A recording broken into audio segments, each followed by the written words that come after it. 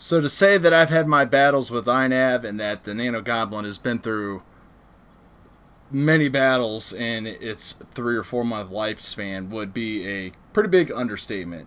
I have cracked the front a couple times. I recently just cracked it in half here.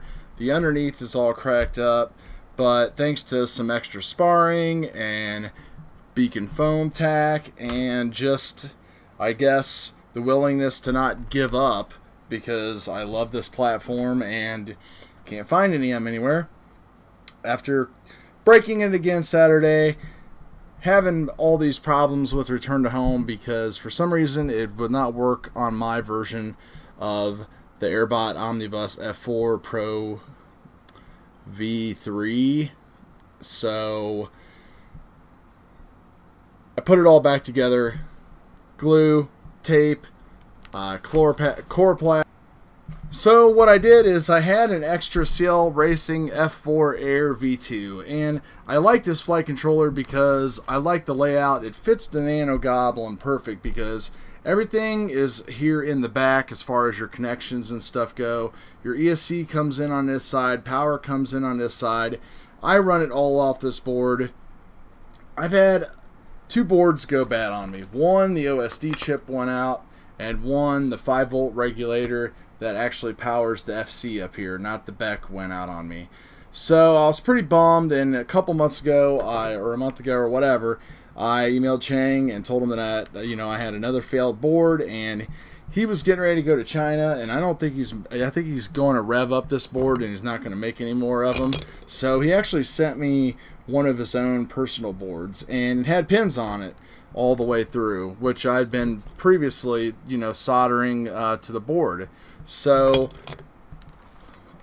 I liked having the pins this time. I put servo connections on everything, so that way everything can be plugged in, and if I have a problem with the board, it'll be a lot easier to deinstall because all I have to do is just unplug everything, put in a new board, and plug everything back in. That is, if the design still holds true here. As compared to on the Omnibus, I had this kind of a mess here with the PDB and everything like that. I really don't like it, and a lot of the new boards are going this way. They're putting big Becks in them and everything like that, and some people are against it and some people aren't. But in a build like this Nano Goblin that's so tight, I've cut the top of this thing off like 3 times to replace the flight controller. So hopefully I don't have to do that anymore, and this one just works out.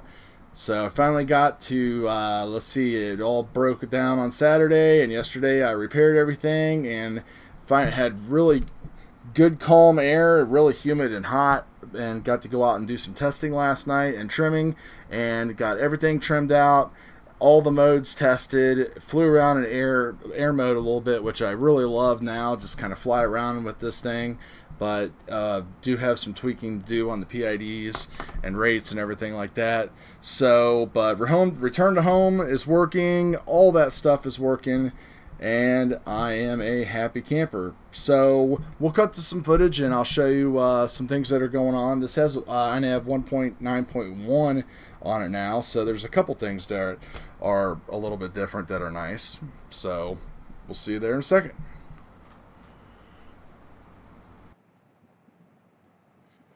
So, first thing we got to do here, of course, with any INAV board, is we got to get everything all trimmed out. So, this was actually the second toss. The first toss went into the ground.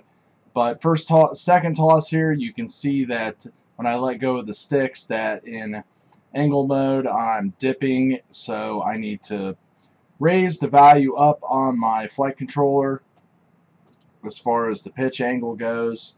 So that way the offset will correct and everything like that. Here I switched into manual mode and used the automatic servo trim tab, and that worked really well, and I am now almost perfectly level in pass-through, manual mode, whatever.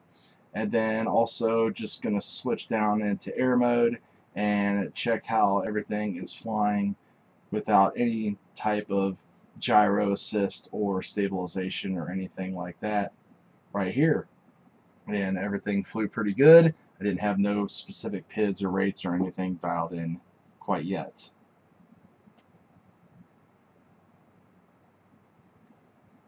After a couple more adjustments, just tossing the Nano Goblin at almost full power into the air created a straight and nice and easy climb out, just like this right here.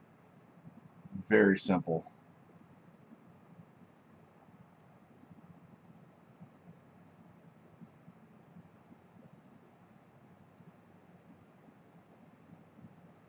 And after all that was done, I decided to take it out a little bit and just flicker in the return to home and make sure that that worked and didn't do anything super crazy. And as you can see, it turned around and is flying back toward me. So I was pretty happy with that. So the next thing to do is to try it even further away. So on my way out to 1 kilometer here, still have a little bit of twitch going on in angle mode there. I might need to check my left to right weight.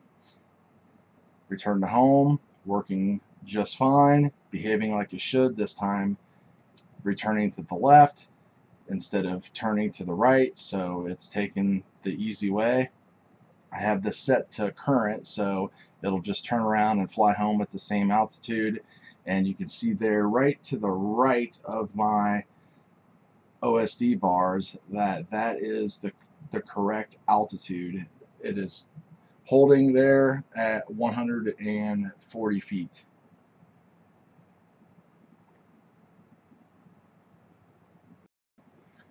And so if 1 kilometer works good, then 2 kilometers should work as well. So I flew out to 2 kilometers and hit the return to home, and everything is working exactly as it should.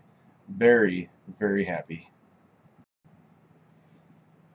Now I'm just kind of flying around in air mode. This is without any flight controller assist.